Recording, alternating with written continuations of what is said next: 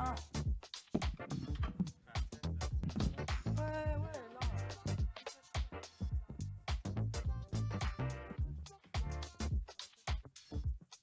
Non, mais si, là, c'est hop, hop, hop.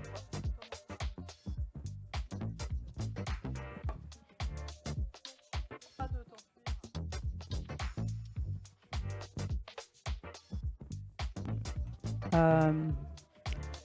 I'm speaking on first person in the microphone so that it's recorded. Huh? No. Well, the camera is here anyway. So whether we're here or over there, it doesn't matter really. I think. René, do you see us? René? We don't hear René. For us, yeah. Oui, tu. Do you Alors, hear me, please? oui, on t'entend, c'est bien. Are you Okay. here? You see me here. Okay. Good. So we have Yamen here. Emmanuel, Ruby. Sorry putting you on the hot spot here. Okay. Yeah. So welcome everyone to this session dedicated to education programs, resources, tools in the offline or poorly connected world. Important question, does anyone understand English, or are there some, you speak French, but you speak English. René, is that okay with you if we are fully in English, or do you need us to speak part of it in French? I speak in French. Sorry about. I'm fluently French speaking, but I can try to English, but it's not my main. So then you speak. Tu parles en français, je traduis s'il faut, mais c'est ouais. ok si tu nous entends en anglais, tout ça va? Ouais. Ok. Ouais, ça va, ça marche pour moi. J'entends l'anglais. Good. Okay, so welcome everyone. Before we start a short summary, there is a Wikimedian of offline user group. Does everyone is aware of it? No, yes. Wikimedian. Okay, so we have set up a few years ago a user group, which is an affiliated, super informal group approved by the Wikimedia Foundation. So if you need any information, the group is mentioned on the meta page. Most of the pages are outdated. Yeah, I fear. But at least the basic pages are here, and we can communicate through Telegram channels, or very few people use it, or the offline mailing list. And of course, the names of the people interested in the topic are mentioned, so it's very easy to get in contact with them. So here you have a couple of the people. This guy was initially not on this panel, but he's here, and since he's an important person in the offline, is on the hotspot. And there's so that's Emmanuel from Kiwix. Next to him is Ruby from Ofwa Open Foundation West Africa, and then you can explain more. And then we have we have René.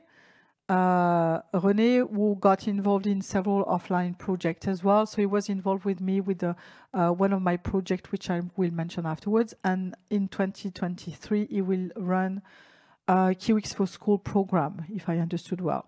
And as far as I'm concerned, I am involved in two ways.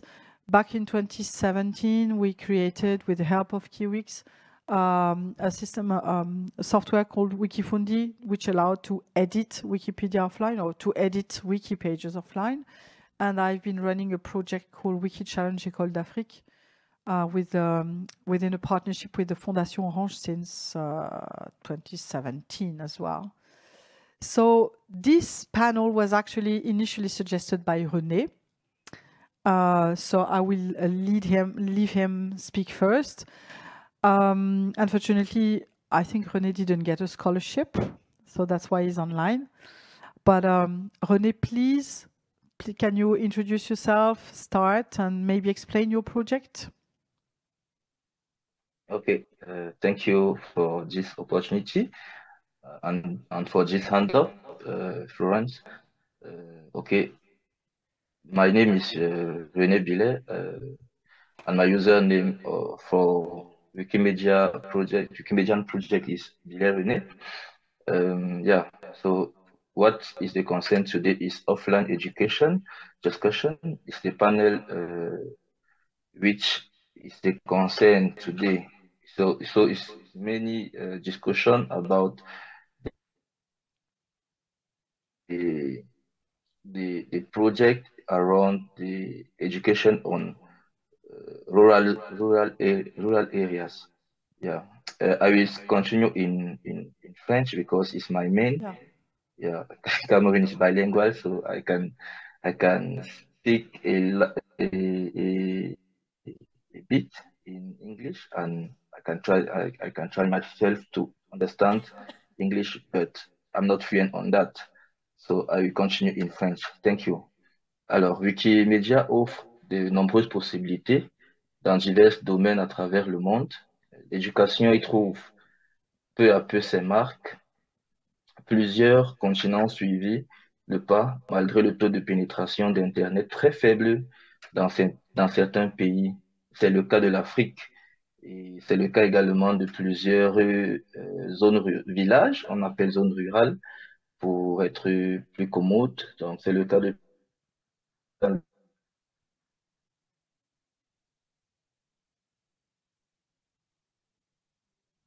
It's not only in Africa, right? Okay, so I will start while before he comes back. So one of the point he mentioned mener is quelques that activités, notamment comme la quelques activités et prévoyons continuer dans ce sens au regard de la population jeune qui se trouve sur le continent africain et davantage pour réduire considérablement le gap d'information qu'on pourrait enregistrer entre les populations en zone rurale et celles en zone urbaine. Donc, le focus ici, c'est les populations en zone rurale qui ne bénéficient pas Allô, davantage. René, tu m'entends, Ouais. René? René, tu m'entends? Okay, my memory Ouais, span is about 3 words, oui. so I cannot remember so much. Let me tell a little bit about all the English to the English speakers here. Okay, so what René was saying is that sorry. yeah, the Wikipedia project has been expanding for the past 22 years now, but it still has some difficulty to get set up and penetrate some places in the world. So of course he's speaking from Africa, but it's also the case of some South American places, even though there's no South African people, but you can probably mention that because WikiWix has been working with some places in South America about this. So what is in particular mentioning is internet access, complicated in Africa generally, but in particular in rural areas. I could mention as well, that's my words, that it's not only a question of rural or versus city, it's not only a question of internet with internet or without internet. It's more generally the problem of reliability of data connection in terms of speed. So if I take the example of Cape Town, which some of you know as being my second hometown now, because Wiki in Africa Association is located in Cape Town. Well, Cape Town doesn't have electricity 24 hours a day, even though it's a very big city. It has currently internet only about 2/3 of the day. So every couple of hours, they have 2 hours without electricity entirely. So people survive by filling up batteries and then being offline for 2 hours and going all day long like this. And as many of you have experienced, it's also sometimes without internet or with a poor connection or a connection that goes on and off. So the other thing that René was mentioning is the fact that a significant part of the population is quite young. So he has been working in this area, in particular with the young people. Go on, René. Yeah, and that we need to reduce the gap of information between the population of rural areas and the urban areas. That is our focus too. Did you notice that he moved back to English all by himself? Yeah, yeah. Ok, alors, il serait, quand on a dit ça, il serait important, il serait important de préciser l'intérêt que nous portons pour les zones rurales. Celle-ci enregistre un déphasage en matière d'accès à l'information, qui est l'une des priorités des objectifs du millénaire pour le développement. Donc, travailler sur les populations, sur les populations de ces zones autour des projets tels que Kiwix for School, notamment également Wikipédia, une Classroom, pourrait améliorer les chiffres du droit à l'éducation et le droit à l'accès à l'information. Alors, nos objectifs autour de ce panel, ce sera d'échanger sur les initiatives wikimédiennes en matière d'éducation en zone rurale, d'échanger également sur les projets wikimédiens ou non, permettant l'accès à la connaissance libre en zone rurale, de partager l'expérience d'éducation d'éthique au travers de Wikipédia ou bien de Wikimedia et ses projets frères en zone rurale, et de trouver en dernier ressort les voies et moyens pour permettre d'étendre l'implémentation à travers le monde. Euh, sur Okay. ce, je vais laisser la parole à Florence, qui sera la première intervenante. Je vais moins intervenir parce que bon, le panel il est assez fourni.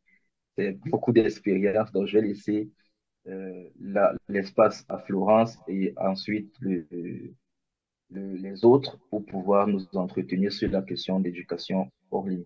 Je vous remercie. Merci, René. So he said that in particular he was mostly interested with the question of setting up programs in rural areas, which is an important point because in fact most of the programs are actually set up in cities, if only for access questions, because it costs money to go and travel and access all the schools. And the second thing he wanted to do is to discuss both the initiative, the resources, and the tools and the different programs. He mentioned in particular 2 programs, so that's the Kiwix for School program. And he also mentioned Wikimedia in your classroom. So one of the questions I wanted to ask you, I don't know how familiar you are with these, all the tools and programs that are currently existing in the offline sector. How much are you aware of that? And what are you mostly interested with yourself? Do you have an offline program? Do you want to set one up from scratch? What's the current situation for you? Anthony.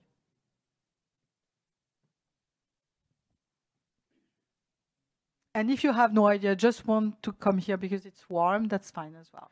All right, so there was a time where we engaged with Wikifundi, but we have not done much in my community for that. Yeah. Okay. So I will super quickly comment on each of the mentioned done. The Wikifundi is the tool that we created in 2017. It was done way after the job done by Kiwix, which is more about giving access to a whole bunch of resources way beyond Wikimedia itself. In our case, it was mostly to try to find a way to make it possible for them to try editing on a wiki. Because consuming is one thing, but becoming producer is a second thing. So it was interesting to see what. What about you? What is your thing? Concerning offline, so I'm Mathieu from Wikimedia France, and I'm a education project manager. And we don't really have an offline program so far, but I think we should definitely set something like for rural part of France that don't have a lot of connection, and there is something to be done. I don't think there's so many places in France without. Yes? Wait, just a second. René, do you want to comment something? I just said good. I just said good for the initiative France. Yeah.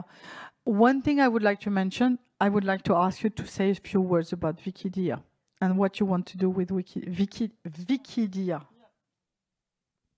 Thank you, Florence.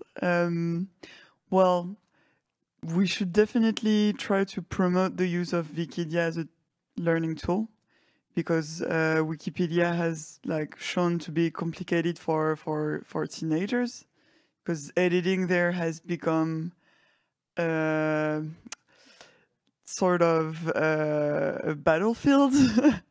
Since when you're a beginner, you don't necessarily know the rules, or you make mistakes, and it's okay to make mistakes. You're learning, but some editors will be less likely to nicely explain the mistakes you've done. While on Wikipedia, people are pretty young, and it makes it super easy, like for a beginner, like just to start step by step. And people, like, there was a session about mentorship, and I think it's definitely the right place to do so in Wikipedia.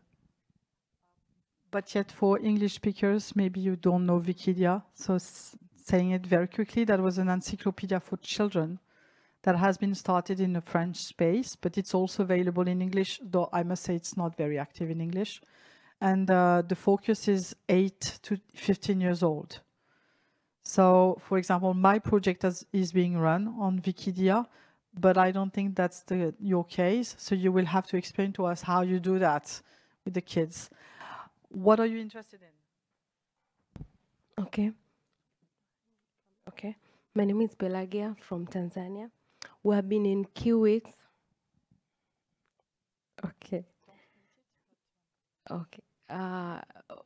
We were working together with Open Foundation West Africa, as she mentored us on QX. So we did we did QX in some of the schools as a pilot project. So they they receive it in a very good way and find it something they can work with, something they can access it. So we are hoping to introduce it to most of the schools, especially in rural areas and also in the city. So it's something good for QX. Okay. So you will be next to explain to us quickly. You're new, so I'm not going to ask you anything. We'll do this rank first and we go to Ruby. What about you? So mine is also, I'm Eugene Masiku. I'm also from Open Foundation West Africa.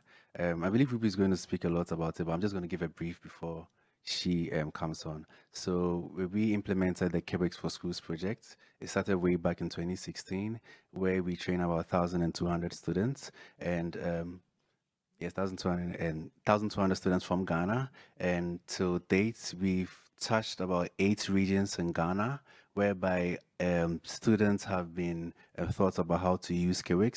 We went to schools, we spoke to teachers, we spoke to the ICT teachers, taught them how exactly they can deploy the software on their computer labs in the schools, and they in turn also taught the students how to use it. And this year, we're fortunate enough to go beyond Ghana. So we did the Quebec for Schools Africa Mentorship Program, where we gave the opportunity to 64 participants all over Africa to partake in a course on how exactly they can deploy Quebec in their various regions. So these 64 participants graduated successfully, and we are fortunate also enough to have 5 pilot projects from this course. So we had people from South Sudan, Nigeria, Peggy from Tanzania here, Congo, and then Burundi. So basically that's it. Congo, Burundi, yeah, Tanzania, and Nigeria and South Sudan. Yeah. And South Sudan.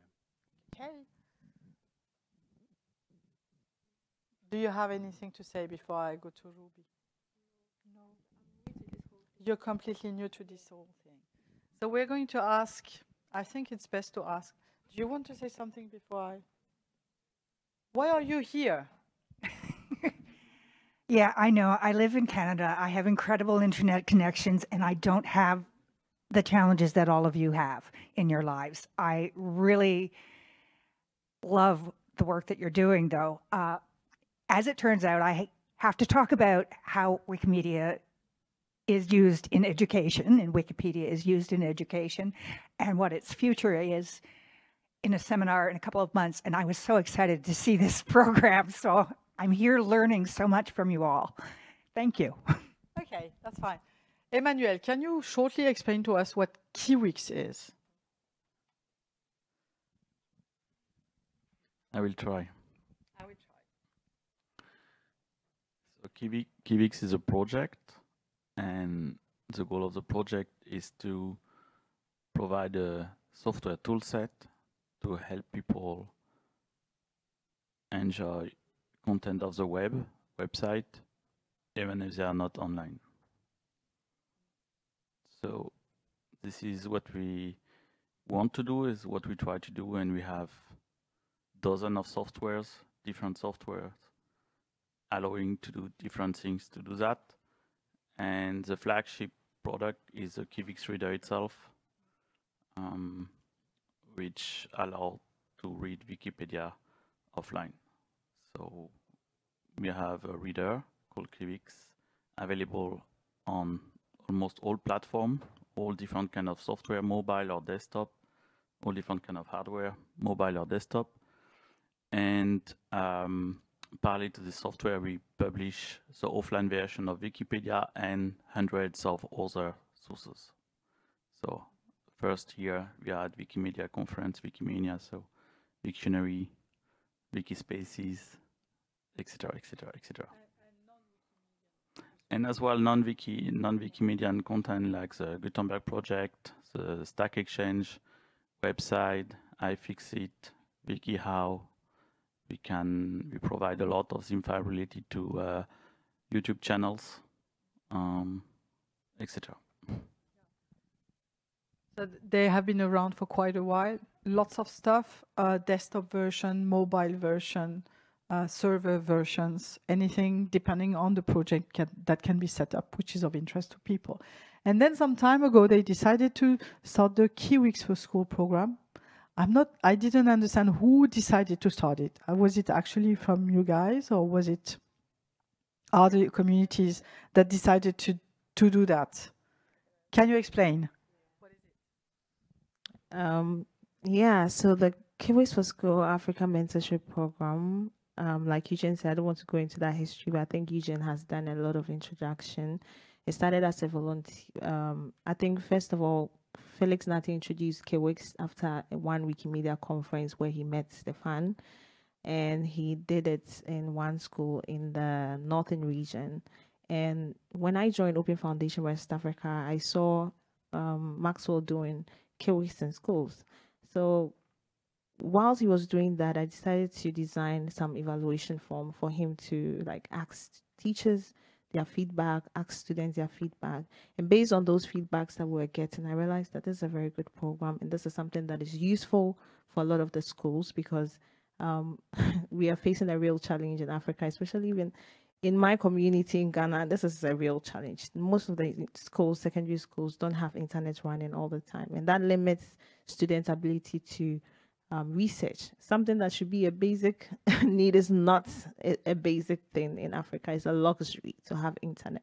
And so we saw that we could leverage on volunteer model, because we have volunteers spread across the regions in Ghana. So we developed a program where we train these volunteers, and then they take the Kivix to the school. So the way that we do it is we tailor the content, because Kivix makes it easy for us to put whatever content that we want to put on and serve these schools. So we look at contents that are useful for the schools, and then we put those content on a pen drive. And that makes it even easier, because I don't need a Raspberry Pi necessarily, because that also comes with a cost that if you're not ready for, it can become a barrier. We just use a basic pen drive where we download all this content on, and then give the volunteers a package, sort of like a pen drive, some little things that they need, and basic transportation to take it to the schools that are in their community that needs the Kivix. And so when they take it to the schools, what they do is that it's not just installing it in the computers on the school, because they have to download it on each computer in the school when they get to the school.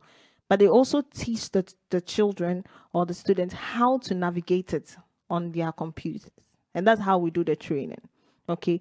And also we've seen that Kivix is this Kivix program that we're doing is a very good model that we're seeing in, or a very good tool that we're using to introduce students to Wikimedia projects, because Wikimedia has great resources, and there are a lot of content on all of these Wikimedia projects, but a lot of the times people don't know about it. And I'll use myself as an example. Until 2019, I didn't even know there's a community behind Wikipedia. I didn't know I could actually write on Wikipedia. I thought there were some professors that were actually writing on Wikipedia and all of the content. And I knew only Wikipedia. I didn't know about Wikimedia Commons, to talk about Wikiversity and Wikicodes and all of that. These are amazing resources that we have in our communities.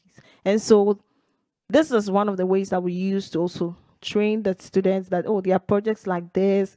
We also make tailored contents, like for instance, if it's Wiktionary, we don't put the entire Wiktionary. Which aspect of the Wiktionary? Maybe English Wiktionary is more useful for this community. If it's Wikipedia, we're looking at, is it biology, is it maths, is it chemistry that is useful for the students? Okay, so we put contents that are useful for the students. I think it's really been amazing. And the internet challenge is real. I'm going to tell you a story. I went to a particular remote area, and the moment I got there, internet was off. I couldn't contact my family. Even to make a call is very difficult. And before you could make a call, you have to stand at a particular pole. And that's how far you walk before you can make a call. So whenever that we wanted to call our families, we had to go to that place. And this is something that is real. A lot of places in Ghana are experiencing that. When we went to Wikindaba, we also got contacted because people were hearing about our QX program, and they were like, they really having the same issue in their country.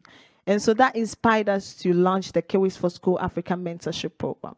And what that does is that we took the opportunity to mentor community members in other African countries how to have the skill, how to develop their own chemistry projects like we're doing in Ghana, because we have experimented it for the past 3 years. And so we taught them the model. There were lots of lessons that we learned along the way. We made them known, because some of the lessons that we are learning right now, devices are a challenge. Okay, so we contacted QX. So all the QX for School Africa Mentorship Program is in connection with QX itself. So it's a partnership that we reach out to QX that know, why don't we bring QX on board? Because QX has the expertise. So if you're having any technical challenge, if you're having challenge with turning the zip files of a particular website, QX is there to support us. So QX bought into the idea. So I've been working closely with Stefan. Emmanuel, I know behind the scenes. Yeah, and I must say that Stefan has been really amazing and supportive throughout the entire program, and we're really, really, really grateful for the opportunity. Yeah.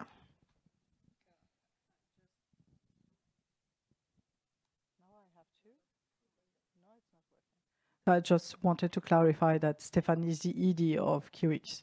This is the face, and you're the brain. Sorry,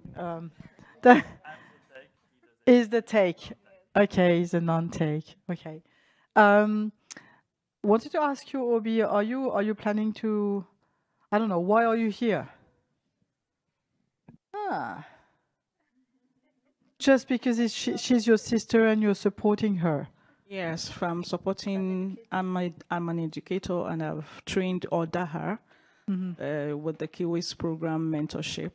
And for my country, Nigeria, it's a tool that will really, really benefit from, because we have the same challenge of internet connectivity, and we have another challenge of educational content, controlling educational content we give to our students or students can have access to.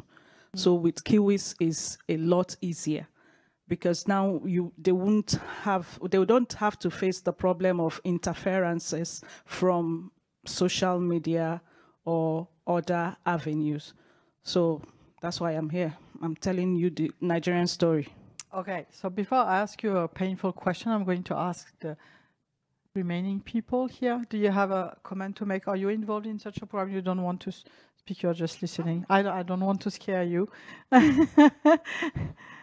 What about you guys? Are you just interested? You don't know what the offline programs are?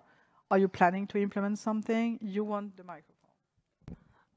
So we also participated in the mentorship program, the QX mentorship program from with OFWA, the QX. So with me, with my community, we are going to in the next month we're going to implement a QX training to one of the schools in Arusha, just as a pilot to see how it goes. Then later on we'll scale it up to do it. Yeah. So you don't know yet which are the difficulties. What about you? No. Okay. She looks at. You have a question. Go on. So for Nigeria, one challenge we have with education is that the curriculum is very much backward. I'm speaking as a Nigerian, right? And I grew up in Nigeria, schools in Nigeria. I don't know the QX online resources that you have. Is it formulated for Nigerians and is it relevant to our curriculum? Because I mean, it's great that we have offline resources, right? Can go and read from and can benefit from, but how does it help them in school? Or how do you take the needs of the curriculum and students into play when giving them these resources? 1, 2, Nigeria has a culture of seeing the computer in schools as kind of like a shrine where nobody goes to or even opens. You're never allowed to touch it, right? Because they will beat you or something will happen to you in classes. So how do you battle the mindset of that computer as a shrine issue in Nigeria? When did you leave school? I left school. When did I leave school? NY is 2020. So it's kind of like backward. So I don't know the type of curriculum you use that you're telling us it's backwards. It's not. I know we have, it's not perfect, if I should put it that way. My set was the first set that started the 6334 system. Good. And after that, there's been a kind of improvement on the curriculum. So I shouldn't say it's backward. It's not. Secondly, it's not all schools. You said they see computer as a shrine. No. In Nigerian system, there's what they call, the school structure is divided into 2, public school and private school. In private schools, they are allowed to use computer. In fact, on the prospectus, your parents are asked to buy one for you. So a student is supposed to own a computer. In the public school, it's not like that. Under public school, there are 2 sets, the ones under federal government care and the one under state government care. The one under federal government's care, some schools are used as pilot schools. They set up computer centers in those schools. My school is one of them. We have the Cisco, we have the school media and the government aspect. We have like 3 computer labs. But some schools, they don't have. So the idea of seeing computer as a shrine, let me say, is just 20%. Then for the QX, it's originated from Ghana, not Nigeria. No, but that's the Ghana that brought it to us. It's Ghanaian that brought it to us. Yeah, Kiwi yes. did not. I've never, I've never heard of it until I started the mentorship program under the offer. Yeah, it was then I got to know that it's originated from the 2 yeah. So Obi, I'm going to stop you here because we're nearly done. I would like to. Okay. I'm sorry about that. Okay. I would like to have two more points, one from you and one back from René. I would like to know if you actually implement some offline education program in Tunisia. And to René, I think he's the first one to implement the QX for School program in a French-speaking country, but I'm not sure of that. So maybe you can further comment. What about you? So in Tunisia, there is already a program with Wiki Africa using Wikimedia. So it's already, the challenge it has been running for several years, which is very good. And also with the QX, we are working on a new program that will allow us to generate offline mobile application using Wikidata Sparkle queries. So you can write a query to select some articles and build a mobile application for that. So this application can be used for education, for culture, for everything. So, and we can provide this application for students so they can read, for example, a topic about a topic or about a subject, given subject. As a side note, we are currently producing the offline report of the year. That would be interesting that you write a little something about that so that people can go and dig. What do you mean? I am taking the opportunities to finish that report? Yes. Yeah, because I do the work of asking them all the time, and it's sometimes painful to get them to do it. Yeah, further mentioning, it's quite funny because the Kiwix for School program is currently mostly developing in the English-speaking world. The Wiki Challenge program has been there for 6 years, is only in French-speaking world, so maybe there's sort of division. But we also use Kiwix anyway, so you are the pillar there. Yeah.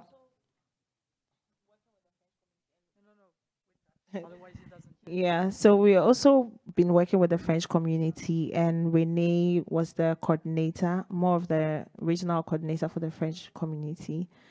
So that's what I just wanted to add. Renee, do you want to say a last word before we part? Yeah. Thank you all of you guys. It's a pleasure to have you in this session. Donc, en français rapide, je vous remercie tous d'avoir été là. C'était très instructif, très intéressant de changer, de partager sur les opportunités qu'offre le non-Internet dans les écoles, dans l'éducation. Pour finir, je vais juste rappeler très rapidement que mon aventure avec Kiwix for Program School, c'est densifié en RCA, qui est la République centrafricaine, lors du mois de la contribution francophone, où pratiquement pendant les sessions, Internet était très, très difficile d'accès.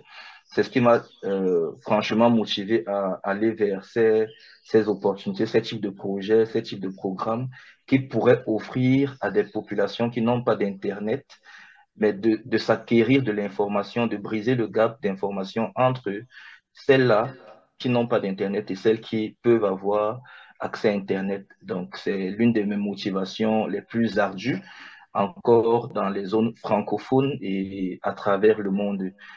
Je vous remercie pour cette opportunité, cette facilitation. Merci. Thank you, René. Thank you, everyone. I think our time is over by 1 minute. I'm super proud. Yeah. Anyone has a last parting word? A word, not world.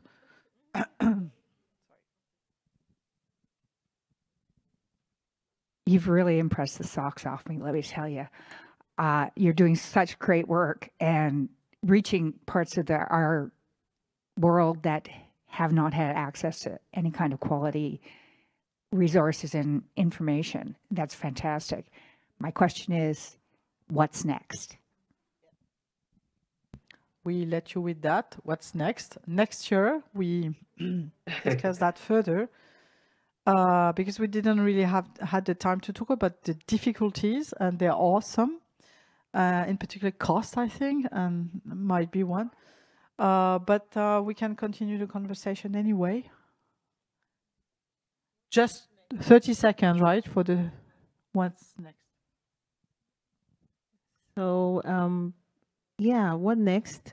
We're still continuing the work. A lot of communities have gained the skill this year, and they're looking forward to implementing their programs next year. We're also looking for more support in the African region, because one of the real challenges that we're also experiencing is lack of devices.